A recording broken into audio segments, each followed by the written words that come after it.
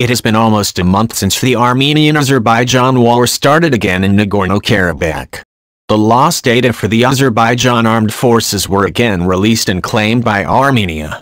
In this data, Armenia believes that more than 6,000 Azerbaijani troops were victims of the fighting. According to data cited by the VIVA Military Information Center for the United Armenia, Armenia Unified Infocenter, there were 220 Azerbaijan military drones that were destroyed. Not only that, 16 helicopters and 24 Azerbaijani warplanes were also victims of the fighting.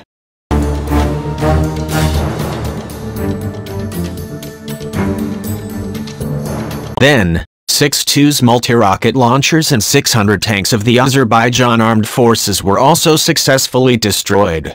In the spotlight, Armenia also confirmed that 6,674 Azerbaijan soldiers were victims of the war. Not only releasing war data, Armenia accuses Azerbaijan of violating the third ceasefire agreement. According to the spokesman for the Armenian Ministry of Defense, Major Shushan Stepanayan, Armenian troops violated the agreement only 45 minutes after the ceasefire was entered into, Monday, October 26, 2020.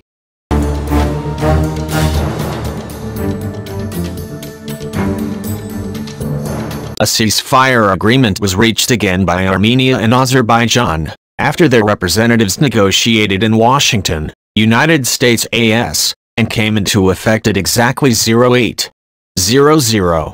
However, Stepanayan stated that the Azerbaijan troops opened artillery fire at the base of the Artsakh Defense Forces Nagorno-Karabakh, at 08:45. In gross violation of the ceasefire agreement reached in USA starting at 8:45 am today. The Azerbaijan Armed Forces opened artillery fire at Artsakh Defense Force positions in the northeast, Stepanayan said on his personal Twitter account.